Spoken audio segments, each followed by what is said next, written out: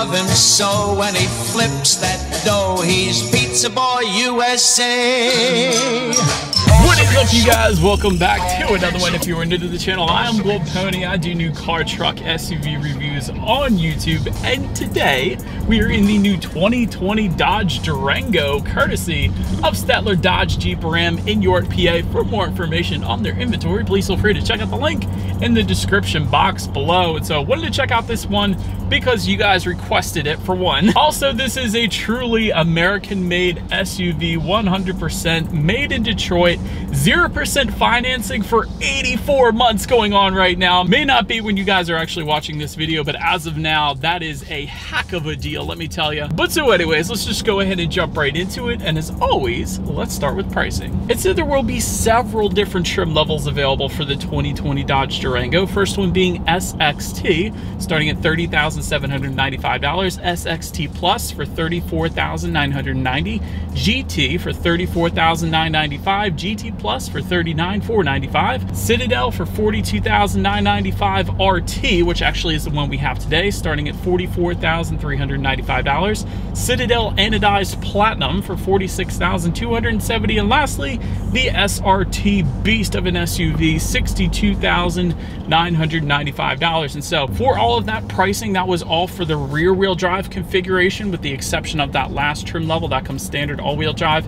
If you wanted to add all-wheel drive to any of those trims, but the last one, simply add $2,600 to any of those prices. And so, as you can imagine, with that many trim levels, there are a few different engine configurations available for the Durango as well. And so, but the first engine configuration, belonging to all trim levels but the RT and the SRT, is going to be a 3.6-liter naturally aspirated V6, putting out 293 horsepower at 6,400 RPM, 260 pound-feet of torque, available at 4,000 RPM, sent to the rear wheels or all wheels through an 8-speed automatic with paddle shifters if you go with the GT trim level and up. And 0 to 60 time for that one comes in at approximately 7.4 seconds, with MPG numbers coming in at 19 city, 26 highway for the rear wheel drive, 18 city, 25 on the highway for the all-wheel drive configuration. And but so then the next engine configuration, belonging to the trim level that we have today, being the RT, is going to be a 5.7-liter naturally aspirated Hemi V8, putting out 360 horsepower, around 5,100 RPM, 390 pound-feet of torque, approximately 4,200 RPM, sent to rear wheels or all wheels through an 8-speed automatic with paddle shifters once again. And 0 to 60 time for this particular engine configuration comes in at 6.2 seconds, which we will be testing out in a little bit here, with MPG numbers coming in at 14 in the city, 22 highway for the rear wheel drive, and the exact same thing for the all-wheel drive. So just get the all-wheel drive configuration for this one. So last engine configuration, belonging to the SRT, 6.4-liter Hemi V8, 475 horsepower at 6,000 RPM, 470 pound-feet of torque, available at 4,300 RPM, sent to all four wheels through the 8-speed automatic. 0 to 60 time, approximately 4.7 seconds, which is ridiculous for a 3-row SUV. And MPG numbers coming in at 13 in the city, 19 on the highway. And so before we do the paddle shifter test, the acceleration test, I did want to mention to you guys the drive modes. So depending upon the trim level that you go with will depend upon the drive modes that you actually get, but ultimately drive modes available are going to be normal, eco, sport, track, snow, and valet. And you can imagine the track is going to be reserved for the SRT. I see the sport button just in front of the shifter here. We're going to go ahead and hit that before we do any kind of acceleration test, but ultimately those drive modes will adjust things like the throttle response, shift points, the suspension damping, steering sensitivity, and the traction control systems or electronic stability control. So having mentioned all of that, now let's go ahead and press that sport button there, and let's go ahead and get set up. Let's do a quick little paddle shifter test here first. Let's see how quickly these paddle shifters are actually going to react for us here. All right, so we got our straightaway. You ready, guys? 3, 2, 1, go. Whoa.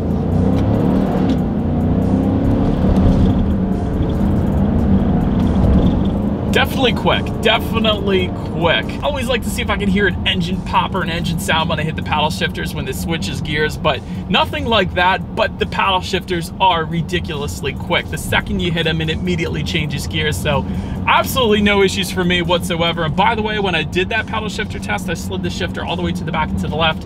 That actually gave me full control of the shifting, and the Durango is still not shifting for me until I slide it back to the right, of course. But that is pretty cool to have a manual shift mode there in case you wanted to play around, or in case you wanted to use the Durango for engine braking in the snow perhaps. But having done that, now let's do a quick little acceleration test here, giving full control back to the Durango, and let's see how quickly this Durango here can get us up to speed.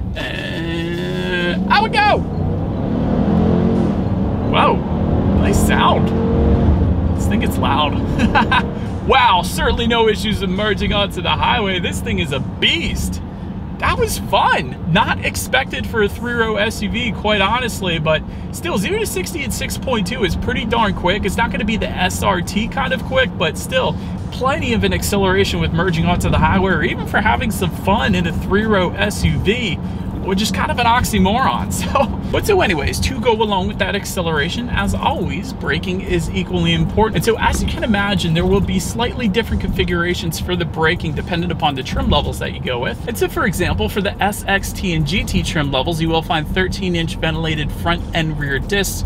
For the Citadel and RT, you will find 13.8-inch ventilated front discs, 13-inch solid rear discs. And for the SRT, up front, you're gonna get 15-inch ventilated front discs with 13.8-inch rear disc. Brembo calipers, by the way, for that setup, finished in red. That is pretty cool. As far as the braking feel goes, it surprised me actually. It's a little bit on the softer side. And so I guess with 3-row SUVs, that's pretty standard. But with the RT and the SRT, I would have expected it to be a little bit firmer, I guess you could say, because they are a little bit sportier in nature, yet still 3-row SUVs, but it is definitely a softer braking feel, which again isn't a bad thing. It's just expected differently since it's a 3-row SUV, that's all.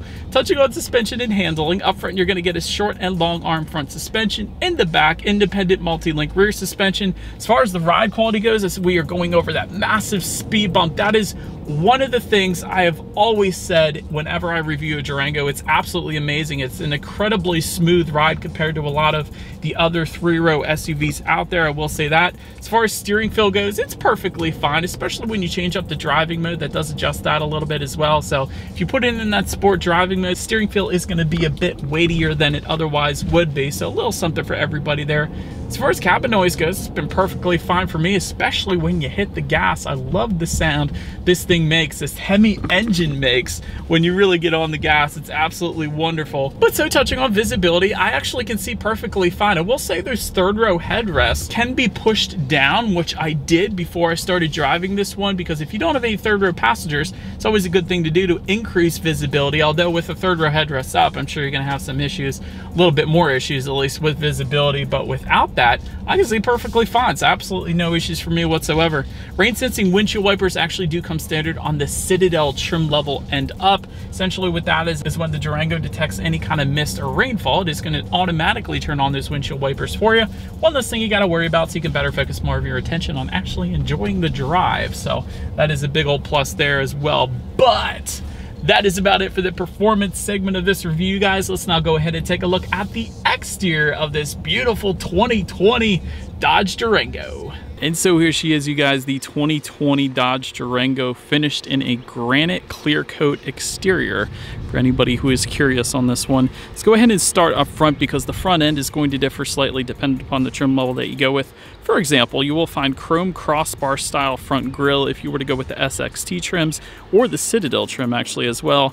Otherwise, you will get the black mesh front grille you're currently looking at, belonging to the GT, RT, and SRT trim levels actually. And let me show you guys up top here on the hood, there's actually functional hood ventilation, not only in the front, but also on the sides here. This all assists with engine cooling to keep the engine from overheating. So I love that the Durango comes with this, especially since it's got that Hemi under the hood. But anyways, taking a look at the headlights now, halogen headlights come with the SXT trims and the GT trims. HID headlights come with the Citadel trims, RT, SRT, and of course, regardless of which headlight configuration you go with, you will find the automatic feature, meaning when it starts to get dark out at night, those headlights are going to turn on automatically for you there. And you will find LED daytime running lights just below those headlight bezels as well. And then just below it all, fog lights in the halogen form for the SXT trims and the Citadel trim levels, LED fog lights belonging to the GT trims, RT, and SRT trim levels. But now, let's go ahead and make our way now to the side of the Durango here. Roof rails coming standard with the SXT Plus and Citadel trim levels. Rear privacy glass, of course, standard across the board there. Taking a look at the side mirrors, they are body colored, power adjustable, heated side mirrors for every single trim level. And if you were to go with the Citadel trim level and up, you're actually going to get LED integrated turn signals as well. Take a look down at the bottom, you will find matte black side skirts for the SXT trim levels. However, if you were to go with the GT trim level and up, you're actually going to get body colored side skirts, which look a heck of a lot better, in my personal opinion. A little more high-end look to them. Take a look down at the wheel setup, 18 by 8 inch aluminum alloys for the SXT trims, 20 by 8 inch alloy wheels for the GT, Citadel, and RT trim levels, and 20 by 10 inch gloss black double 5-spoke wheels, a little wider configuration there for the SRT trim level for a little extra grip, seeing as the power is ridiculous. So, and of course you got that Hemi badging on the front fender, seeing as we have the Hemi engine here today.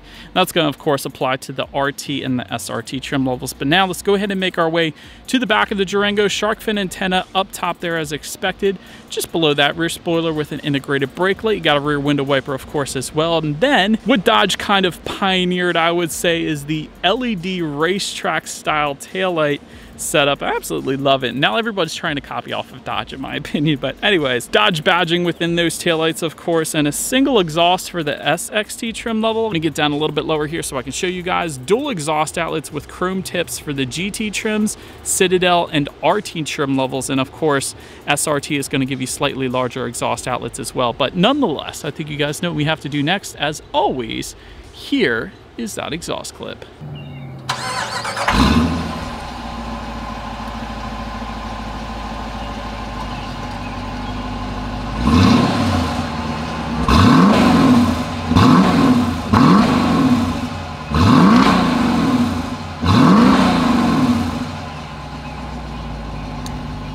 It's been now since we are around back. When it comes to opening that rear lift gate, there is a button on the key fob itself. You simply press that twice. That is one way to go ahead and open it up. It's also a button on the lift gate itself as well. And by the way, it is a power lift gate if you go with the GT Plus trim level and up. Otherwise, it is a manual lift gate. So I did want to mention that as well. But nonetheless, once opened up, cargo capacity behind that third row comes in at 17.2 cubic feet. If you were to fold that down behind the second row, it bumps it up to 47.7 cubic feet, and with all rows folded, coming in at 84.5 cubic feet. So definitely a decent amount back there. Pretty on par for the course. It's right around what the Honda Pilot and Toyota Highlander are. So, but it did want to also mention, you do have grocery hooks back there. You do have cargo tie-down anchors. You do have a good bit of in-floor storage back there as well. So a ton going on in that cargo area. Really just about everything you would need back there. But making our way to the rear legroom, third row legroom comes in at 31.5 inches. So for reference,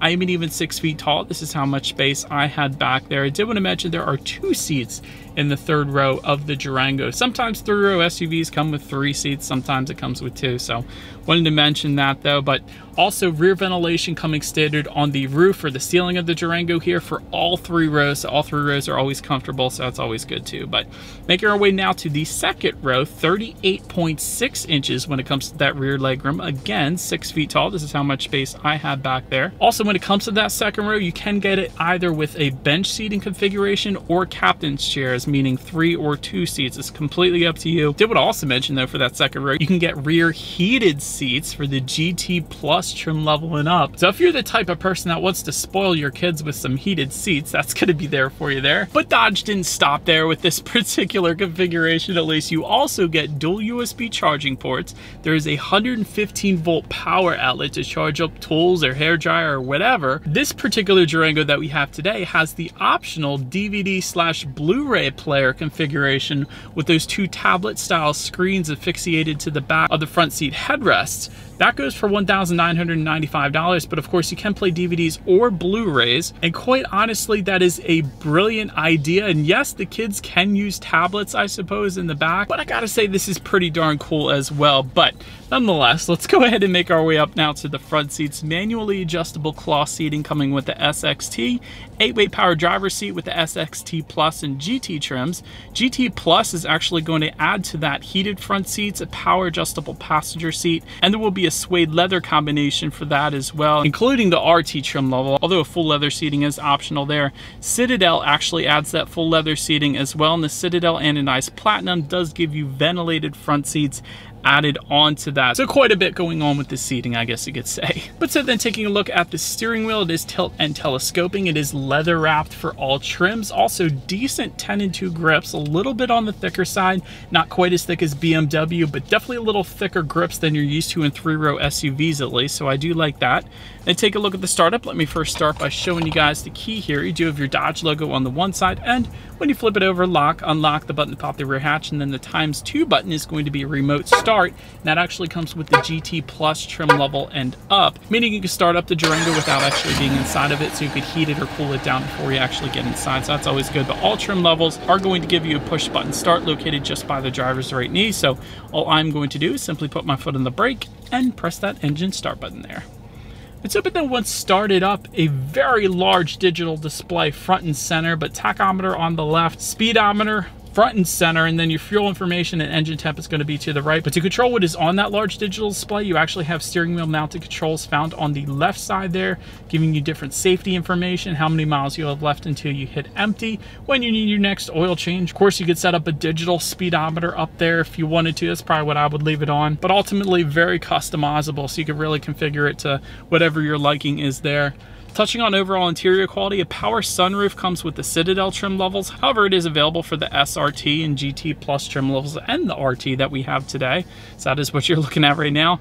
Dual zone climate control comes standard on all trim levels. Also, the Citadel Anodized Platinum gets somewhat of a simulated suede headliner. That's pretty cool there. Overhead sunglass holder coming standard across the board. And there actually are garage door openers for up to 3 different garage doors found just in front of that overhead sunglass holder as well. And I do like the imitation carbon fiber look just on top of the passenger side glove box. It does tie into the doors, but I absolutely love the black-red color combination that we have in this particular Durango.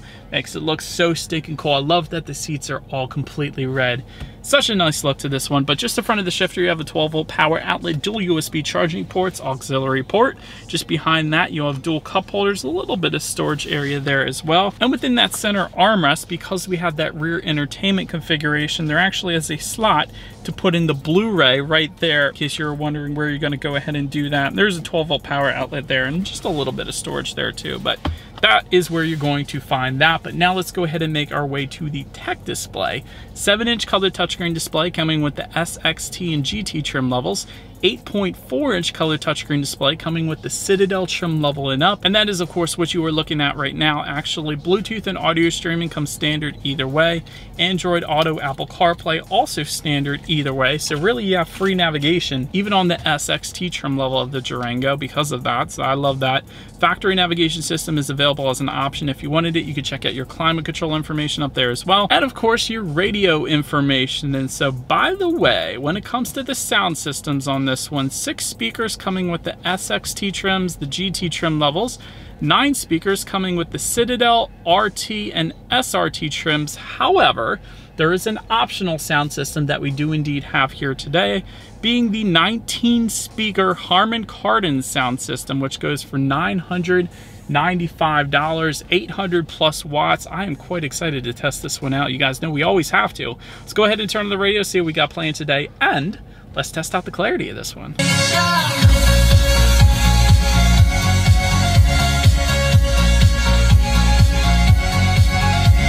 Crazy amount of bass with that sound system. My goodness.